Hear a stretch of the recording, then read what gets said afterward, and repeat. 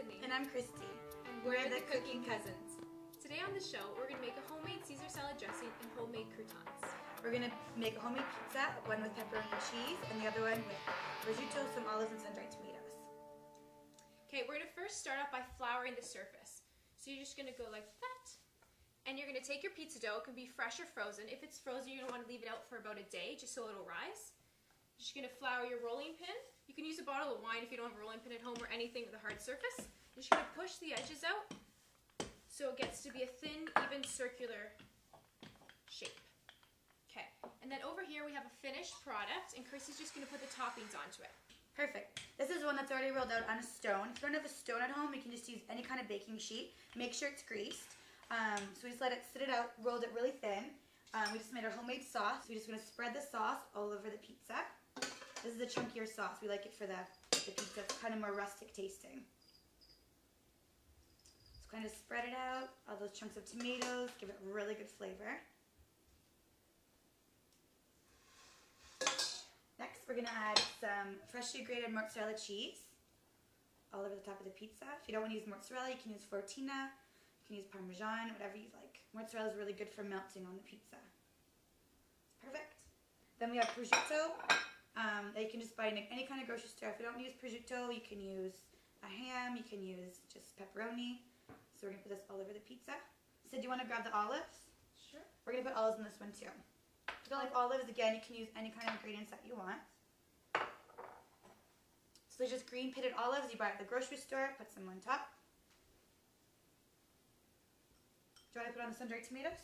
Sure. A little bit of sun-dried tomatoes, and we have some roasted red peppers as well.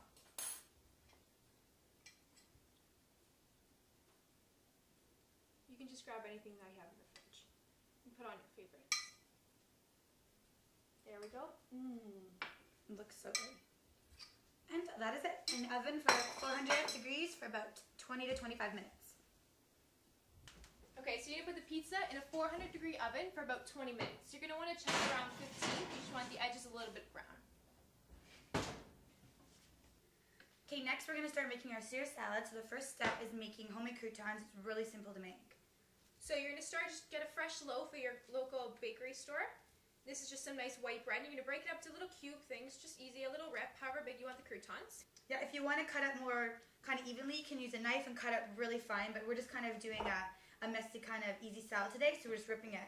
Next, you're going to take some extra virgin olive oil and just lightly coat it. Probably about, not even 2 tablespoons of it would do. Just so it all sticks. You're going to add parsley flakes or your favorite herb. Just put a little bit on there, and garlic powder. So garlic powder with a mix of salt, garlic salt, anything works, and then you're just going to put them together so they're all lightly coated, so when you put them in the oven, they get a nice brown texture. So these get put into a 400-degree oven for about 15 minutes. Just make sure you check them. Right in there with the pizzas. You want them lightly golden brown. And now we're going to make our homemade Caesar salad dressing. Okay, so we're going to start with half a cup of just vegetable oil. We don't like using olive oil in this, so just put it into a blender or a food processor. You're going to add about 2 to 3 cloves of garlic, depending on how garlicky you like it. Just cut them up finely because we're going to blend it soon.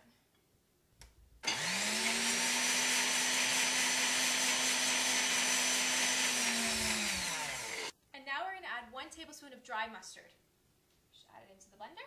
Perfect. And about 2.5 tablespoons of a lemon, freshly squeezed. That's probably about half a lemon. And then 2 tablespoons of white vinegar. We're going to add 1 egg. And then we're going to mix that again.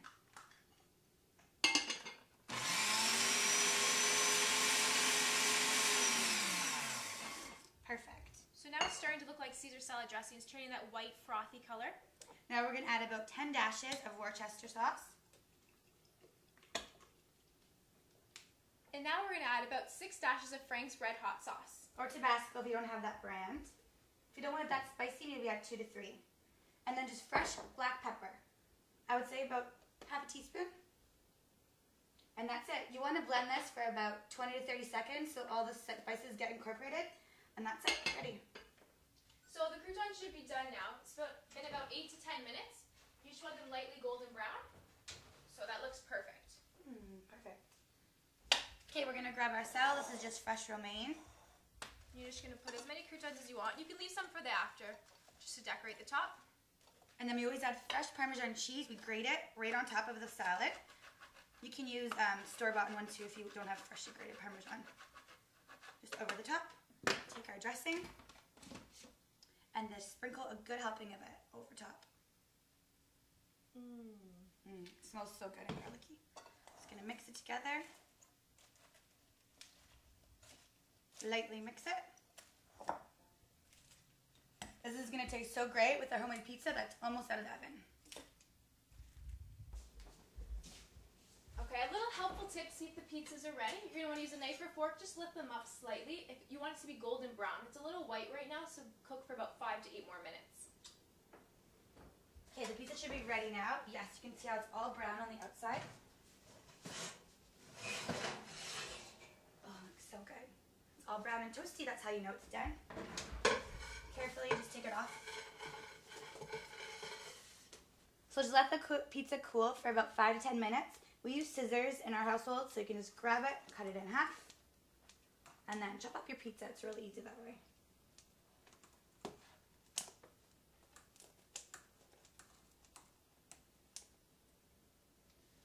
The pizza's fresh out of the oven. And the salad's all ready, so let's eat. Enjoy. Enjoy!